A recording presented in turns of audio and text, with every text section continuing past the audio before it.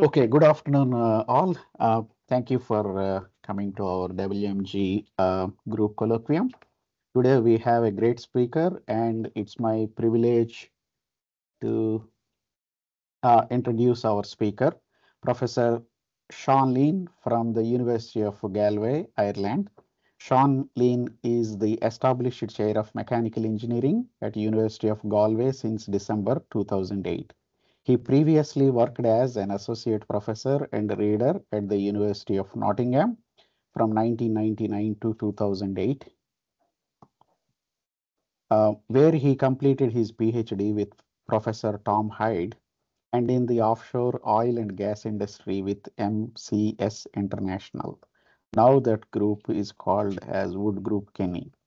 Seán has a significant experience in large collaborative research projects, including principal investigator funded by SFI, EPSRC, European Space Agency, and other sources such as Irish Research Council, totaling about 10 million SPI, primarily covering themes such as macro, meso, and microscale materials modeling, with application to structural integrity design, fatigue, fretting, wear, corrosion, plasticity, etc., and manufacturing processes for a range of engineering applications, including offshore, aerospace, power generation, and energy systems. Seán is presently a co-PI in the IFORM Center for Advanced Manufacturing in Ireland, with a focus on computational solid mechanics for process, structure, property, performance in additive manufacturing of metals. Today, Seán is going to present on the topic of effects of manufacturing processes on mechanical behavior, process, structure, property, performance modeling. Seán, thank you very much for taking your time to present, talk to our group, and the floor is yours. Thanks very much, Prakash. Hopefully you can hear me okay, yeah? Yeah. Okay, great. I'll get started. And I'd also like to thank, before we start, Sumit Prakash. Thanks very much, Sumit, for inviting me to give this presentation when we met at ISAFORM in Toulouse back in May, I think. So, Prakash has said the title of my talk, which is Effects of Manufacturing Processes on Mechanical Behavior. And I think probably you've all heard the phrase process structure property performance, or PSP, I'm calling it. Certainly you've heard of process structure property, I presume. So, and it's about modeling basically. And okay, there's lots of affiliations down there in the bottom right, in the bottom left, sorry. And you can see a photograph of the old quadrangle part of the University of Galway, which was established in 1849, around about the time of the famine in Ireland, actually. So originally called Queen's College, Galway, actually. Just a quick outline then, I'll talk a little bit about the University of Galway, and then I'll talk a little bit about engineering at the University of Galway, and then I'll move on and talk about some of the research that we're conducting in the IFORM Centre for Advanced Manufacturing, which is funded by Science Foundation Ireland in Ireland. And that'll be mainly on additive manufacturing, actually. And then if there's time, I've got a couple of slides about a new project that we have started on the same kind of idea, process structure, property, performance, in this case for offshore wind structural support structures, or structural steel.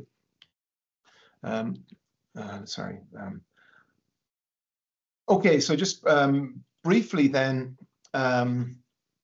maybe just a little bit about some of the kind of high-level stats. I mean, maybe, you know, Galway is it's ranked it's in the top 2% of universities according to the QS World Rankings, but in terms of the impact rankings, which you may know about, which looks at basically the performance of universities for sustainable, in relation to the United Nations Sustainable Development Goals, then in fact we're the first in Ireland, and probably, I think, within probably 47 in the world. So in terms of sustainable goals, we're quite good. We're also quite good, I suppose, overall, but a long way behind Warwick, which is, I think, about 67 on the QS World Rankings when I checked this morning. So that's some of the stats. We've got about 19,000 students, and then you can see some of the other stats there. But sorry, I'm just trying to get my slides to move forward here. So just in terms of the Sustainable Development Goals, then I think certainly over the last period of, let's say, 5 or so years, maybe a little longer, then we certainly do try to use the SDGs to give a kind of a thematic focus and maybe some kind of coherency to our research. And I think, we've done quite well. I think probably 5th in the world, I think, for number 12 there, responsible consumption and production. And then we're also scored quite highly in sustainable cities and communities and life below water. In fact, Galway has a large marine theme. You probably saw one of my research centre affiliations at the start was MARI, which is the Marine and Renewable Energy Research in Ireland Centre. We have a large marine institute in Galway, and it's the west coast of Ireland, so perhaps that isn't too surprising that we score quite well on the life below water theme. School of Engineering then, well, we're about 74 staff or so, so not huge. I think Sumit told me that there's a lot more in the Warwick Manufacturing Group. Maybe I think you might have said 400 or something, which is quite amazing. Yeah. We got about 1,600 students, 12 engineering programs. They're accredited by Engineers Ireland, which is the Irish equivalent of the IMechE in the UK. And then Athena's Swan Silver Award. And then obviously some other information there about our publications. So more than 35% publications in the top 10% of journals. And we try to focus on international collaborations and, of course, publications with industry, etc. And then, of course, we've lots of partnerships with industry. We have probably like a lot of universities in the UK, we have a very successful placement program where our students, undergraduate students, spend 9 months in industry, and that's obviously excellent in terms of the interactions with industry and in terms of jobs for those students afterwards and making them aware of what industry requirements, etc., in terms of their overall professional development. And then I suppose a big theme on the west coast of Ireland, in particular in Galway, a big theme in Galway, I would say. Galway is a med tech hub. It's one of the largest, one of the 5 global med tech hubs. So, 14 out of the 15 top global companies are based here. And Ireland is the world's largest exporter of stents, for example. So some interesting stats. And then there's a very successful innovation centre called BioInnovate Ireland, which was established in Galway in 2011. It's led to 33 startups, raised a lot of, more than 200 million euro in funding, and 1 in 8 Irish medtech companies have come from BioInnovate. That's very, very strongly linked and founded really in the university. So academics have driven that with industry. So there's some other stats there in the table on the right. So then maybe moving on to the more research kind of aspect then in terms of the background, then I suppose the background is manufacturing. And of course, within the EU, manufacturing is very important, like I suppose throughout the rest of the world.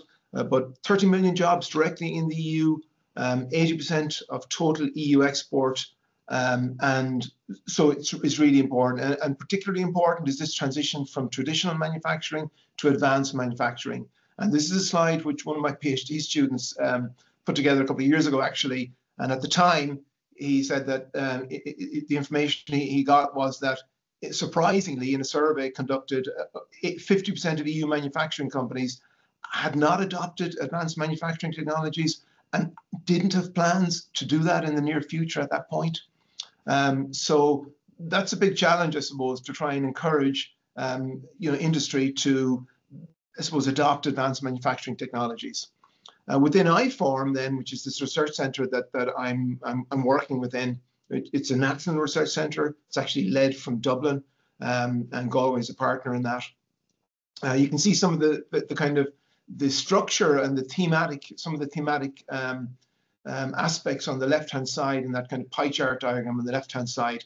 There's a big focus on cyber physical systems, obviously. But if we look on the right-hand side of the bar chart, we can see that Ireland actually is somewhat lagging the EU in terms of the various digital technologies related to manufacturing. So, or in fact, in industry in general. So I suppose what that's saying is that to a certain extent, the EU isn't necessarily doing that awfully well. And again, maybe Ireland is even a little bit lagging. So there's almost quite an urgent need to try and support manufacturing in Ireland, I suppose, is the key thing. Okay, so then, so what is IFORM then? In fact, IFORM has just gone into phase 2, but within phase 1, which is just finished last October, then basically, you know, it's led from UCD, as I said, and we have other partners. DCU, Dublin City University, is a key partner where the co-director comes from. So the director is from UCD. His name is Dennis Dowling, Professor Dennis Dowling. TCD, so Trinity College Dublin, are part of that. NIBRT is biopharmaceuticals research in Dublin, which is an industry-focused research centre. Galway is here on the left, and then some other partners are Atlantic Technological University, Maynooth University, Southeastern Technological University, and University of Limerick as well. And you can see some of the stats there, more than 120 researchers. I suppose quite a lot of research funding. It's not a huge research centre, but it's reasonably big, so about 45 million in research funding, and EU-funded projects and industry partner projects as well.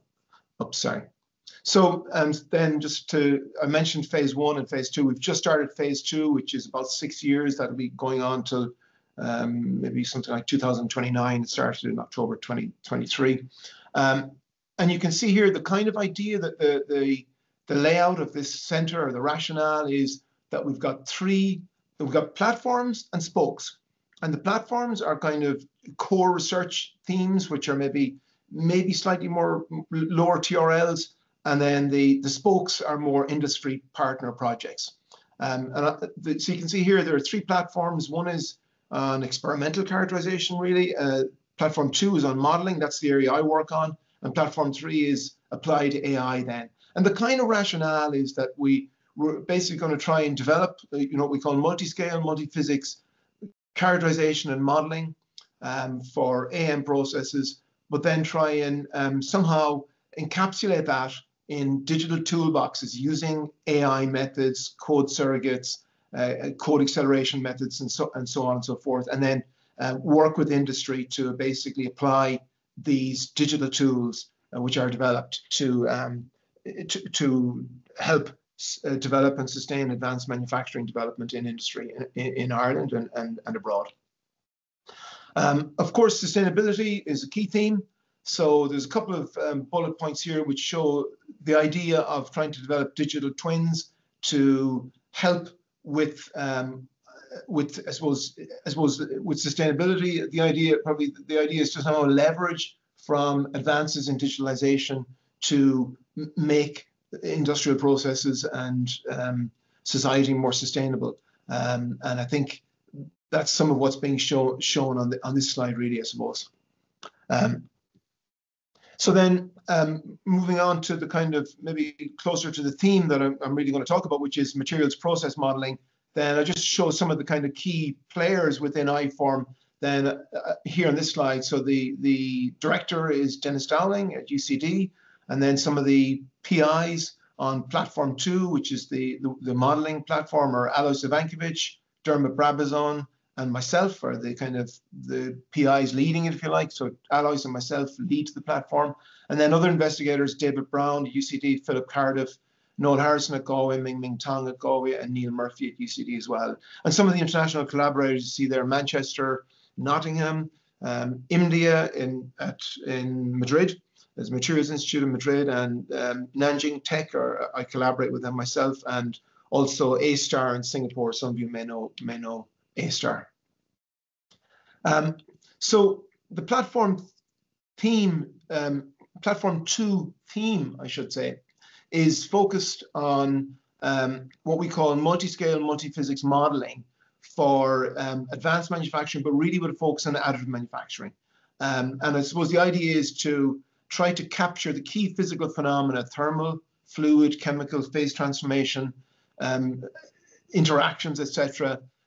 Somehow, obviously using multi-scale, multi-physics computational methods, and ideally within an open source platform, and then to represent these in process structure property relationships, And then, of course, the computational models and methods need to be validated experimentally, and then ultimately applied, as I said, for optimization of manufacturing processes, hopefully within machine learning and web apps, for example. And we've done some of that in phase 1, and we're going to expand that further in phase 2 as well.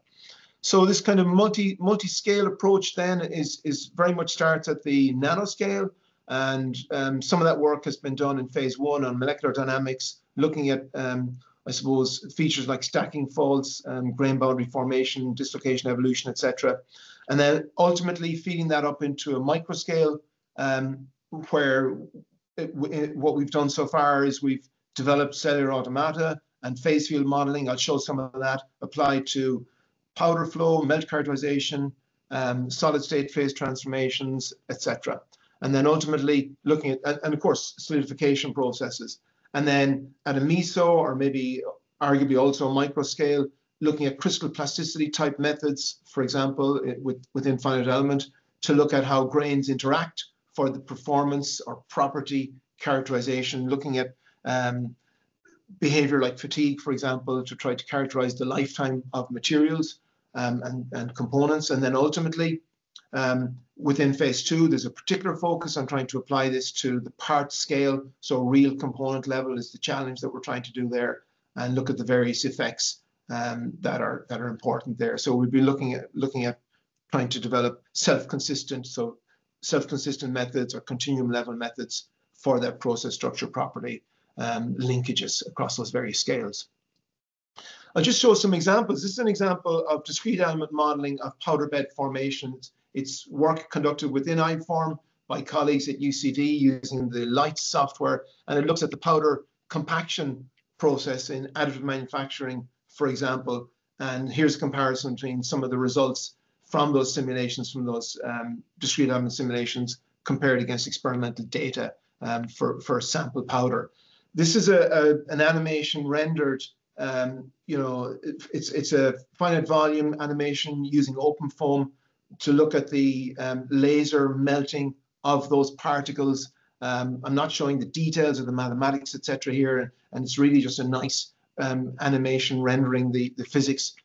For more specific, I suppose, details, then here's a comparison from the published paper in the bottom right from our colleagues at UCD, showing experimental verification or validation of the modeling there, shown on the previous slide, for titanium 6-4 and 316 stainless steel. And it's showing for 2 different powers, and it's showing comparison between the models on the left and experimental tracks on the right for single track laser melt pool width. So laser ablation, I suppose you'd say, of the powder, compacted powder, and looking at melt pool width validation, and you're seeing about 8 to 10% difference there, which I think is quite good. And that work's been published, as I said. And then I suppose another key challenge in additive manufacturing is, particularly if one is looking at properties and performance, is to try to identify defects. I think we're probably all aware of that. But and this slide shows an example of how that work on the previous slides can be applied to look at things like incomplete particle melting, void formation, and other instabilities that occur, leading potentially to defects. Then this slide shows some initial work from one of my PhD students at Galway on cellular automata modeling, which is, it's basically 2-dimensional work in this case, and essentially it's looking at trying to capture the solidification process for the microstructure, obviously, to look at the grain morphology and to try and capture that in computer models. And you can see that in this case, he's identified a particular problem over on the right-hand side where grains are interpenetrating, which is a non-physical kind of non-physical phenomenon. And then he's identified that he needs to use, in this case, the cellular automata the grains are nucleated by random nuclei with randomly assigned orientations. And then the colors designate the different orientations. And then in this case, he's looking at solidification process due to undercooling and the thermal gradients that he specified within this unit cell model are basically driving that grain growth process essentially in predominantly a vertical direction, as you can see there, which is quite similar to what happens, in fact, within melt pools in the additive manufacturing process, and I'll talk about that in a moment.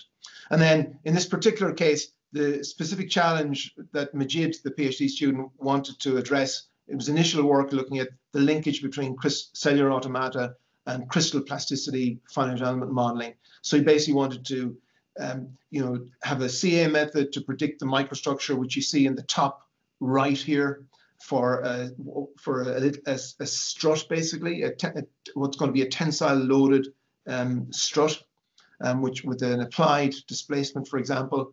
And you'll see in a few minutes, we're looking at this in the context of cardiovascular stents. And then in this case, you can see that he's then converted that, he's converted the CA model into a crystal plasticity, so that the grain structure is predicted from the CA, and then it's basically represented mechanically to get the behavior and the properties, if you like, or the performance using crystal plasticity modeling. And you can see then the strain distribution and some strain localization here associated with a particularly badly oriented grain, if you like, in terms of strain localization. And then in the top left, you can see the tensile stress strain curve predicted from that model. And that was initial work that Majid conducted. At the same time, our colleagues at UCD had developed a more complex three-dimensional simulation for a single laser track solidification process for representing additive manufacturing laser track. And you can see that then predicts the microstructures you can see here and the crystallographic orientation in this implemented with an open foam, actually. And so the idea is that we would take that and apply that with crystal plasticity as well, and that's basically ongoing work which hasn't been completed yet. The CA three-dimensional simulation is published in that work shown on the bottom right. So one of the other kind of ideas, I suppose, that we have was, and the PhD student working on this, Majid Kavusi here, we developed this idea. Well, we're always looking for kind of, I suppose, if you like, efficient ways to understand how the process affects the mechanical behavior. So in this case, we're thinking in terms of a generic coronary stent type design, as shown in the bottom left. And to get the ball rolling, really, we started to think about the melt pool, which of course is really important in terms of the microstructures that result from additive manufacturing processes. And we've adopted a very simple approach here. In fact, we call it a geometrically based process structure approach. So instead of using this CA, and this was really something he developed while he was perhaps waiting to develop the CA model, or before that, in fact. And the idea was that we look at how, knowing that the grains tend to orient themselves almost in a radial direction from the laser spot and grow associated with the thermal gradients in that direction that I think if you can see my mouse moving there, then I can turn on the pointer here, actually. So that the grains tend to grow in a radial direction within the melt pool. And of course, there are overlapping grains and there are lots of complexities here. And in this particular case, let me see if we've got, what we're showing is what we're thinking about here is unidirectional scans, as shown by those red lines that I just depicted there. And in particular, we're interested in trying to identify, we've identified simple geometric relationships which in fact avoid lack of fusion regions. So they avoid gaps. So it's a very simple geometrical relationship, essentially based on Pythagoras' theorem, which can be used to enhance the concept of specific laser energy density, which is an empirical parameter widely used to help to identify the optimal process parameters like hatch spacing, layer thickness, power, laser power, and scanning speed combinations of PV, HS, and TL there in that parameter. But of course, it's quite empirical the way that's used. And in general, people aim for a certain range of EV because they find that based on experience, something like, for example, between 40 and 100 or something is found to give good behavior.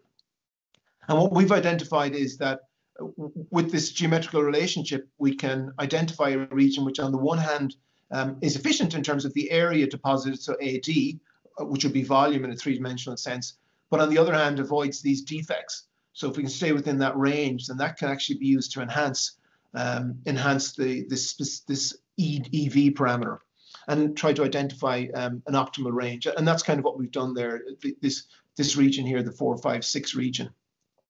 But then we've used that this approach to basically generate crystal plasticity models or microstructures, first of all, as you see in the top right, for a horizontally oriented specimen, and in the bottom down here then the V, so that's the HT6 specimen. So what you see up in this image here are the melt pool geometries, basically, with these grains defined and randomly oriented. The different colors represent random orientations, apart from that, as I said, that radial orientation. But and then in the bottom we've got a grain which is now oriented horizontally in the slide, but originally was built in a vertical orientation. So if you can imagine that, so we've turned it around because we're going to pull it and just to fit it on the slide, basically. And then these are subjected to tension because they're supposed to essentially be struts within this, or little members, structural members within this stent, one of those structural members, which are quite small in dimensions, about 100 microns in width. And then I suppose one of the key points here is we're looking, in fact, we're interested in, okay, hatch spacing effects, but also orientation effects, so the horizontal and the vertical orientation effects. And what we find is that depending on the orientation of the build and for a given specimen, then you can have only, for example, about 3 grains across the key load carrying section, as you see in the top right here. Or in a vertical specimen situation, depending on the hatch spacing again, for example, you could have as many as 7 or 8 grains. So you can get a big variation in the number of grains for these micro scale structural members in this stent, if you like. So we've kind of chosen the stent for a number of reasons. One is because it's relevant to the industrial context. 2, it's kind of easy to model the full width, the full load carrying section, so we can look at these effects in this particular case. And what we find then is that, in fact, for the HT6 here, which only has 3 grains, we actually find the maximum ductility is only about 44% for that horizontally oriented specimen. Whereas for the vertically oriented specimen with a large number of grains across the load carrying section, it's about 55%. So we're seeing important microstructure phenomena here related to the build orientation. That's something we're interested in. That's for a particular hatch spacing. And then if we change the hatch spacing to 0.7 and make a smaller hatch spacing, that was 1.6 hatch spacing for H star, which is the ratio between the hatch spacing and the melt pool radius R. So that's about 1.5 times the melt pool radius, basically. But if you have the hatch spacing smaller, then you can get essentially isotropic behavior, so orientation independent effects in terms of ductility, 50% maximum in both cases. And the reasons for that come down to the fact that it's got to do with how the melt pool grains are oriented relative to the load carrying section. So that's what's going on here. So we can use the EV, and then we can enhance that with the H star, if you like, and our crystal plasticity model to identify that below a certain H star level or certain hatch spacing, we get good isotropic behavior, but above that we get anisotropic behavior. In general, one favors isotropic behavior. And then more particularly, one of the kind of attractions of this was that we could look at orientation effects. So, you know, it's reasonably well known that, and there is some perhaps variation of this in terms of the degree, the qualitative degree of disparity, but in general, the trend is that for tensile behavior, horizontal specimens tend to give a higher strength and a lower ductility. This will then drop off. This is the maximum strain here in this horizontal test. And then for vertical tests, one tends to get lower strength but larger ductility. And what we're showing here is that if we use our textured GBPS crystal plasticity models, we can capture qualitatively that higher strength, lower ductility of the horizontal and lower strength, higher ductility of the vertical trend. If we don't implement the texture and we use a random orientation in our crystal plasticity melt pools, then so in other words, we don't model that radial directionality of the grains, then we essentially don't get the orientation effect. So I guess the key point is that that we can capture that effect if we incorporate this radial grain morphology that you can see as shown here on the right, which is consistent with the kind of general trend observed in additive manufacturing. So ongoing work in terms of this is, okay, we're extending our geometrically based process structure property modeling to 3D. You can see some examples on the left-hand side here, and that will allow us to look at more complex scan patterns, for example, rather than just unidirectional. And we're doing that. We're also looking at adding porosity and defects, as you can see here, which is quite important phenomena in terms of behavioral and property structure, property performance behavior, particularly, for example, for fatigue, I guess. And then we're going to link to the 3D cellular automata as well, as you can see down at the bottom right. Okay, so then some additional work. So that's basically, I suppose, looking maybe at cellular automata modeling and crystal plasticity modeling for maybe you could say process structure, property, and performance. So at the same time, we've established a collaboration with India. A postdoc of ours at Galway within iForm basically went and spent time, in fact, during COVID, at India, and we worked with Damien Toure there and Javier Segurado on developing phase field methods, basically to look at the heat treat, or I suppose microstructure evolution, basically for heat treatment in particular of additively manufactured titanium 6-4, which is a key material in medical devices, but also in aerospace. So in particular, we identified that martensite decomposition was a phenomenon which hadn't been previously addressed within the context of phase field, for example, or in this kind of PSP. And yet it's really important because, of course, additively manufactured materials are heavily martensitic. Additively manufactured titanium 6-4 are heavily martensitic, and its martensite is detrimental in terms of ductility, for example, and therefore toughness, etc. So this work is really looking at heat treatment processes for annealing type processes to look at the martensite decomposition, really. And so I think the next slide maybe shows. So in fact, this ended up then being a collaboration with the University of Nottingham, where a chap called Marco Simonelli and within his group had conducted work on microstructure characterization, in situ microstructure characterization of additively manufactured, so laser powder bed fusion, titanium 6-4, experimental, and then we've essentially come in and collaborated with them on the modeling side to look basically at the phase field modeling. So we're looking basically at alpha prime, which is a HCP phase with high vanadium, so supersaturated vanadium concentration, alpha HCP phase with the equilibrium vanadium concentration, and the BCC beta phase with equilibrium vanadium concentration. And then we're using phase field. I'm not going to show the equations in detail here. The details are shown in the Picardo paper. Adrian Picardo is the postdoc that worked on this, and it was published in Materials and Design this year, 2024. But we're using phase field then, and in this case, we're using the eta I parameter. So the eta parameter is the phase parameter, and when it's equal to 1, then we have alpha prime or alpha phases, and the alpha prime and alpha are distinguished by their vanadium concentration. And then when it's equal to 0, we have beta phase. And then as I said, the alpha prime to alpha decomposition occurs by the vanadium concentration variation. And then we've looked at different, so we're focusing in on IPF, so inverse pole figure representation of the microstructure, and then we're capturing that as the initial condition in our phase field model. And then we've also developed a procedure actually to look at different orientations or different variants of the alpha phases. I won't go through the details of that, but and that the different colors basically, so we've got 6 different colors here representing 6 different variants of the alpha phase. And then the white phase that you'd see is the beta phase. And then if you watch carefully the image on the left-hand side, you'll see it should be an animation which is evolving. And you can see there's an increasing amount of white along the boundaries of the alpha grains occurring, and that's the beta phase.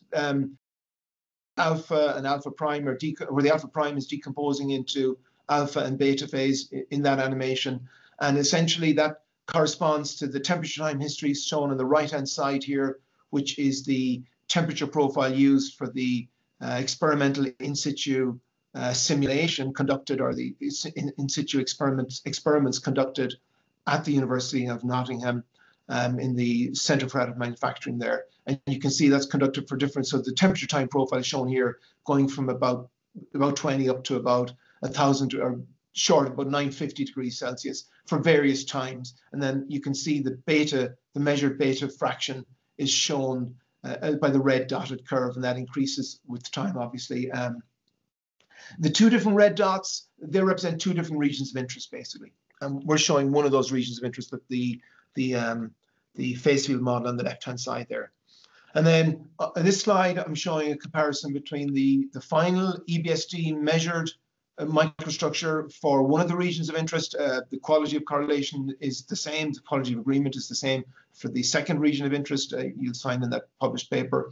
And then you can see specific grains shown here, A, B, C, D, E, and F, for example, in the EBSD image. And then you can see the corresponding grains identified in the phase field simulations on the right.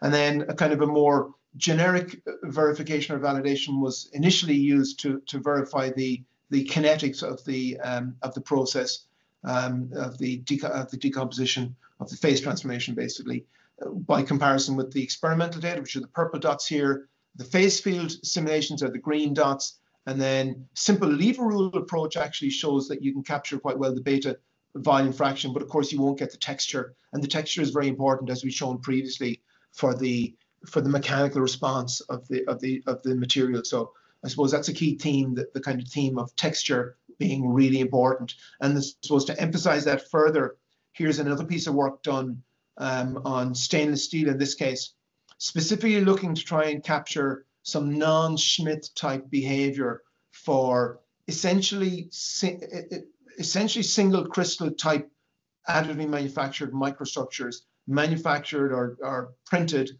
at McGill University in Canada, actually. And this was a collaboration with McGill. I should have their logo on the slide here. But so the experimental data in this case is on the right-hand side. You can see that what the PhD student here, Xinyu Yang, has developed, again in collaboration with India, actually Javier Sagrado at India, is a viscoplastic self-consistent. So it's basically a polycrystal plasticity model. And the benefit of this is it's exceedingly fast. It'll run in a number of minutes compared to a crystal plasticity model, which will take many hours to run, typically depending on the volume and the number of grains, etc. So the polycrystal plasticity model, it won't capture the spatial distribution of the inhomogeneity of stresses and strains associated with the different crystals, but it will capture the bulk behavior. So it's excellent for capturing, for example, tensile response. You essentially feed it kind of an aggregate model based on the EBSD measured microstructure. And then you can see in this case, we're getting a significant variation in terms of strain hardening behavior, strength, yield strength, ductility, etc. for the three different orientations of single crystal prints in this case. So the red, green, and the blue, basically. So, and the important thing here is that the model is capturing that trend. This was after significant work developing the slip twinning dislocation-based latent hardening within the VPSC, for example. So when we first started looking at this and modeling it with the basic VPSC that was already available in open source, actually came originally from Los Alamos labs in the US, and basically we weren't able to capture this effect. So I suppose the slip twinning interaction, dislocation interactions on the one hand, and the latent hardening on the other hand were really important for this. The details are published in that MSEA paper down the bottom right. So then I mentioned that we're also looking to try and upscale to the part scale or to component level. So then this is a piece of work done by another PhD student of mine at Galway. In this case, he's actually using the Abacus. Abacus is you might know Abacus, it's a commercial finite element code, but it's a nonlinear computational mechanics code. But it's so it's probably arguably quite useful for industrial transfer, tech transfer of the results and the methods. But it's actually quite powerful. You can see the simulation in the top left of a the printing of a rectangular box type component. And this box type component is from the literature basically, and it's been thermocoupled, so it's been experimentally measured. The thermocouple temperature histories have been measured, TC1 and TC2 down in the bottom right, and you can see a comparison here between the model that Jinbao developed in his work to capture these temperatures, and then of course. And he's actually getting a really good comparison in this particular model. This is titanium 64 as well, actually. And then up in the top right, you can see a comparison, essentially showing the temperature histories. These temperature histories, of course, are key to the phase transformations and the microstructure evolution, driving something like a cellular automata model or indeed a phase field model. And of course, we're looking to link and drive the phase field and cellular automata models with these kinds of things now. And if you look down the table here, you can see that the cooling rate, which is particularly important, obviously, for phase transformations, Xinyu is getting, the experimental results about 220, and Xinyu is getting about 173. The previous work had only captured about 30, that's degrees Celsius per second. So clearly, Jinbao is getting excellent, really good improvement there in his modeling. And then one of the, I'm coming towards the end of the slide. So one of the other key aspects that we worked on in phase one is the idea of trying to use artificial intelligence, I suppose, or machine learning methods. And then another PhD project has basically looked at trying to train a machine learning model, so an artificial neural network model, basically, with crystal plasticity simulations. To capture, to represent, to train it to recognize phase fraction and texture, and then to, if you like, to calculate or to determine the tensile response. So you can see here we're looking at, essentially we in fact generated 1,000 crystal plasticity models with a range of different phase fractions and a wide range of different textures. Trained the model with something like 750 of those crystal plasticity models. And then tested it, for the other 250 were used for verification and validation. And then here's a comparison for a real EBSD scan of this 17.4 pH steel sample. And then here's a comparison between the measured tensile response for that 17.4 pH steel sample, which is the blue dots. And then you can see the crystal plasticity is the red line, which is quite good. And then the DNN prediction is the black line, which has been obtained from the trained deep neural network model, basically. I suppose the key benefit of this is that, if you like, it takes that kind of multi-scale, multi-physics type capability, modeling capability, implements it in an AI tool, which then arguably or hopefully can be used by industry much more rapidly. So, for example, in this case, the DNN model can give you a result in about a second. The full CPFE simulation takes about 13 hours. Of course, we know the reality is that there was 1,000 CPFE simulations used to train this model. But I guess the idea is that somehow you're not losing that information and you're able to use it efficiently. This is quite a busy slide. I used to animate it, but for time reasons, I've not animated it.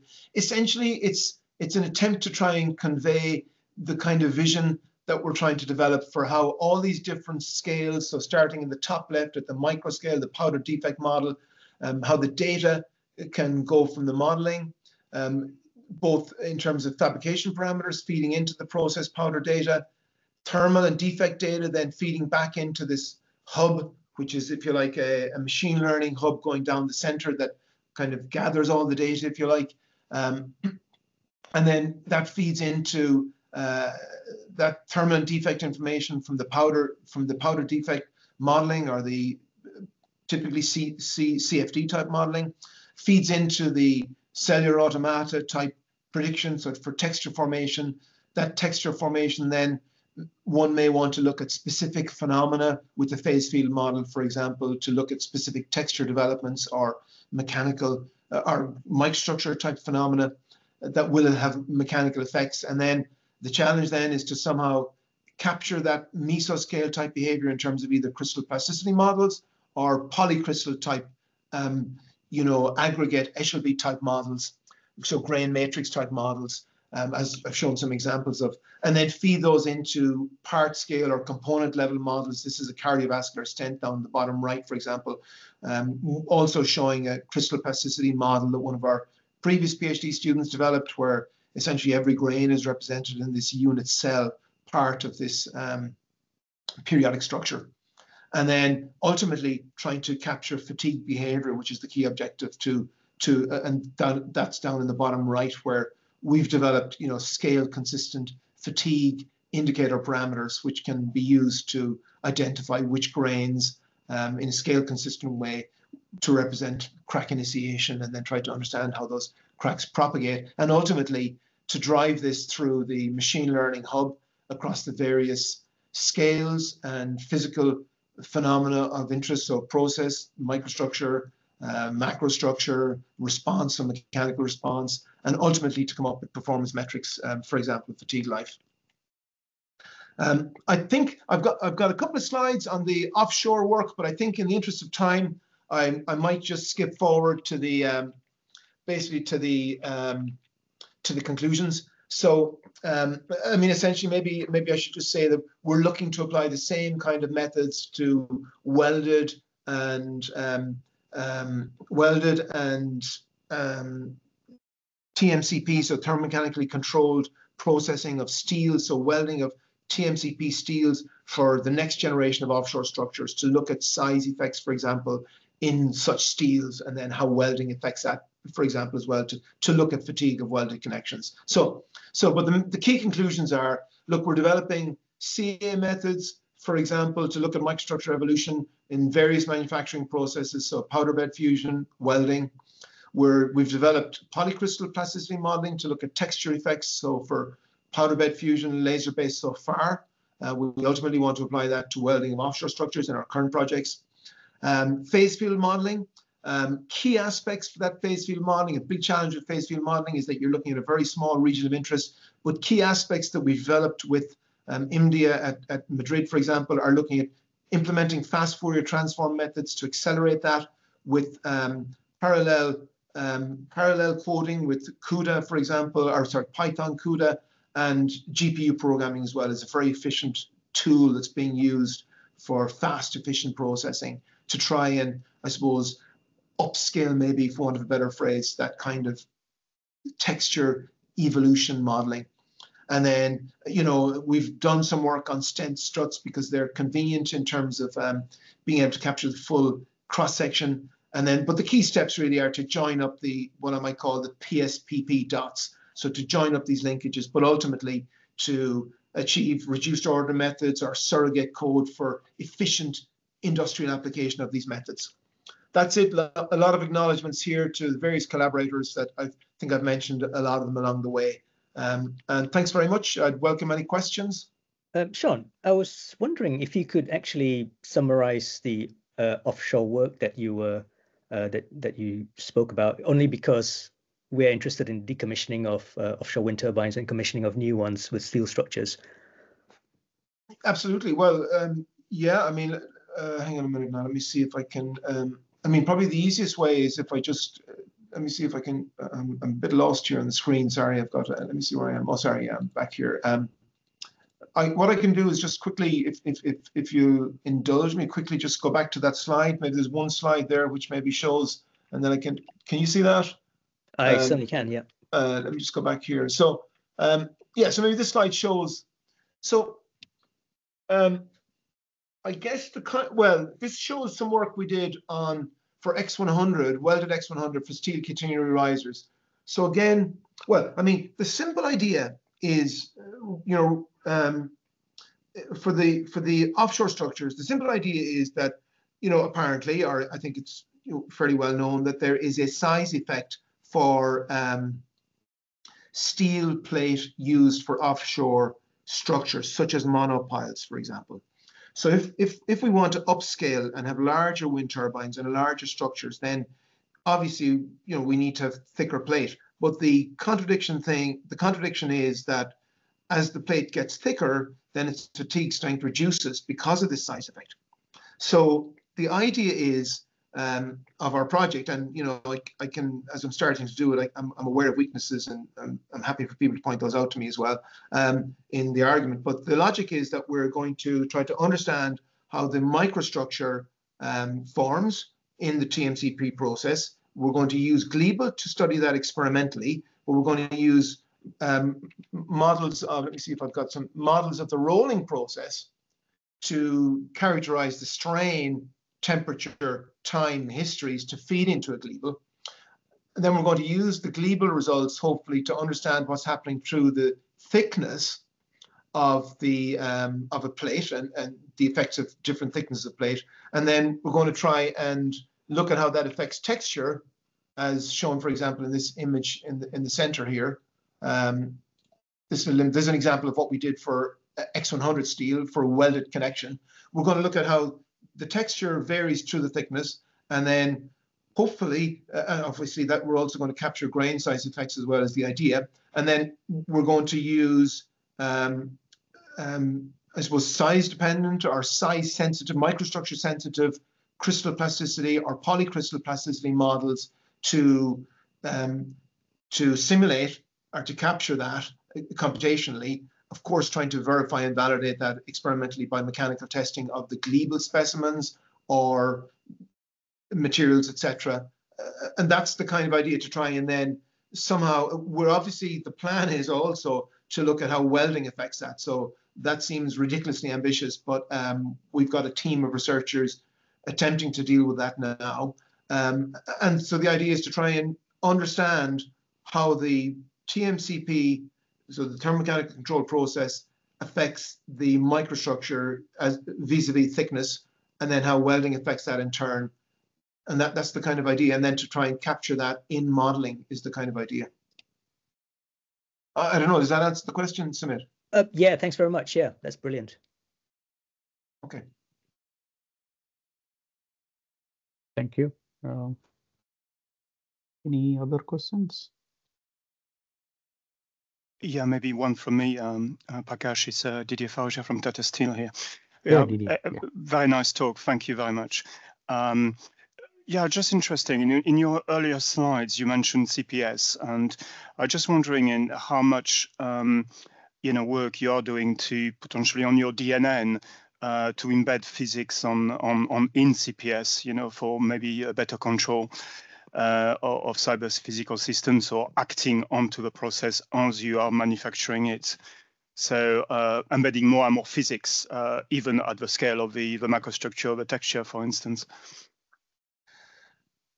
Yeah, I guess I did here. I certainly know of you, and we may have met at one time before. Nice to meet you again. But basically, well, I think maybe that's a key challenge in phase 2 that we've started to identify. I suppose we haven't. I guess that is. I suppose that's ongoing work. I suppose, Didier, and. I guess we haven't, the methods that we've used so far haven't really done that. I mean, so I think I'm probably a bit ignorant, to be absolutely honest, about exactly, have you got particular things in mind there? I mean, I can't quite, I almost, I'm personally, I'm still kind of on a bit of a learning curve with respect to machine learning. The particular PhD student we had who was working on crystal plasticity used TensorFlow, and then he trained his model. In fact, it was a collaboration with colleagues in IFORM at Maynooth University in Ireland, and in fact, it was another collaboration, in fact, with that led to that work. So I would say I personally amn't very strong on machine learning, and I think I'm probably starting to read and try and understand how physics-based methods could be implemented. Or are there particular ideas that you think could be captured? Or yeah, I was just thinking more in terms of real time. Embedding more physics within the sensor itself. By running DNN, embedding the physics you've captured within this deep neural network, for instance, whether you have then the ability to to control better the process, by measuring, through sensors, but also modeling the effect on the product, for instance. So maybe you have then the ability to look at strain path, temperature path, and so on effect, and having, in more real time, embedded, sensing and modeling in a way.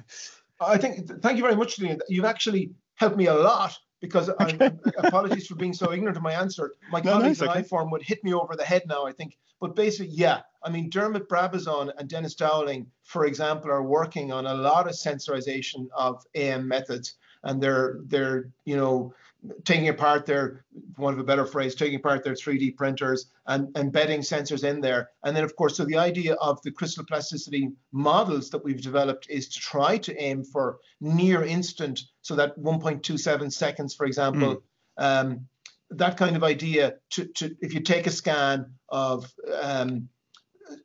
try to take a scan in some way, I suppose one would need to do some kind of in situ process. But so I think we are starting to look at correlations between defects, temperature peaks, temperature time histories, so measured, so from in situ sensors, to look at the temperature traces, the temperature patterns, and then try and link those to defects. But I guess I can't claim that the crystal plasticity, somehow we haven't done. We perhaps, I don't, maybe it's possible to try and move towards having some kind of an EBSD scan or some kind of I don't know if it's possible to get that. I mean, that seems like a big challenge to get that into, or to try and extract something from an in situ process and then try and feed that into a machine learning model. But I guess maybe in the long run that can be possible. So that sounds quite interesting, but certainly, yes, my colleagues in IFORM are definitely working on that within Platform 1, for example. And I certainly haven't got any, I perhaps should have, but I don't have any specific slides to show that here. But I'd certainly be happy, if there are questions, to put you in touch with the people working on that. Okay, many thanks, Seán. Yeah, great. Okay, thanks. Thank you. Any further questions? Yeah, Jushu. Hi, thanks for the wonderful talk. My question is so you talk about advanced manufacturing. I'm trying to understand the definition. What do you mean advanced manufacturing? So that's a simple question. I think in the beginning, the second question is, in the beginning you didn't really talk about, but in the slides you show something, design for sustainability and also sustainability modeling. So is any more information about those two things? Okay, let me see if I can go back.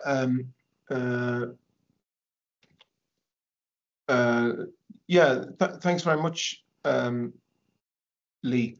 I suppose advanced manufacturing, well, okay,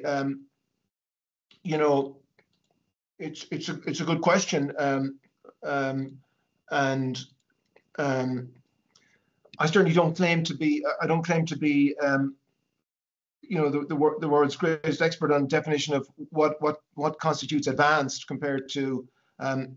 But I guess, let me give you maybe an example that springs straight to mind.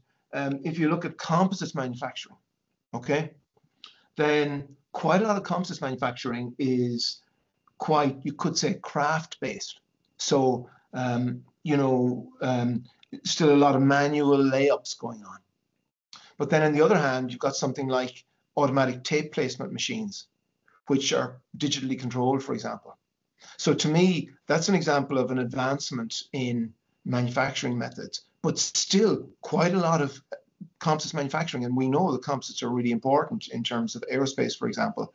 But still, it seems to me quite a lot of composites manufacturing takes place in a kind of a craft-based methodology. So that's one big challenge then, I suppose, to try, and I'm not a composites manufacturing expert at all. But similarly, if we look at, I suppose, for me also, if we look at, so I suppose one definition of advanced manufacturing to me would be digitally controlled, so computer controlled manufacturing.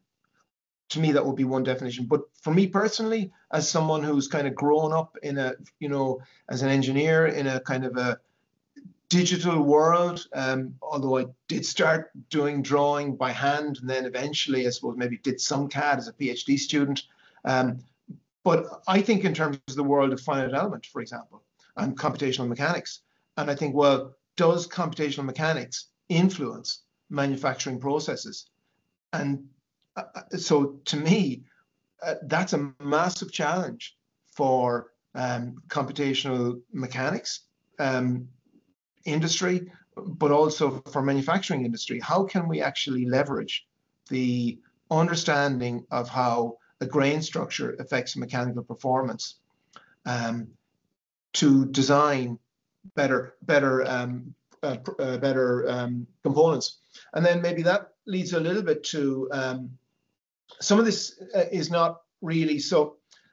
So I suppose to a certain extent, if you look at this 20% reduced design iterations on this slide, I'm not sure if you see that, but so to me, I kind of think, well, can we somehow, and this is at least part of what we're trying to do in iForm within one of the work packages, can we somehow integrate, and this is probably a bit of a holy grail, how can we somehow integrate computational mechanics, for example, which might be a back-end post-processing activity normally in manufacturing, and one has to be really careful how one deploys that because it can be very time-consuming, obviously. How can we, how can we get that to somehow influence what's happening at the design stage, at the CAD stage, or pre-CAD stage, even at the conceptual stage? How can we get these things to be integrated, and could that lead to reduced design iterations and engineering effort, that 20%, for example? Could it lead to a better design for design for recycling, design for assembly? Could it lead to better life cycle impact or reduced energy usage? Reduced, for want of a better phrase, messing around with experiments, time-consuming experiments, for example. That's the kind of, I don't know if that answers your question, but yeah, that's yeah, an attempt. I think it's a wonderful answer. Why I asked the question is the first question is we also at the moment where sometimes we think about what we are working on.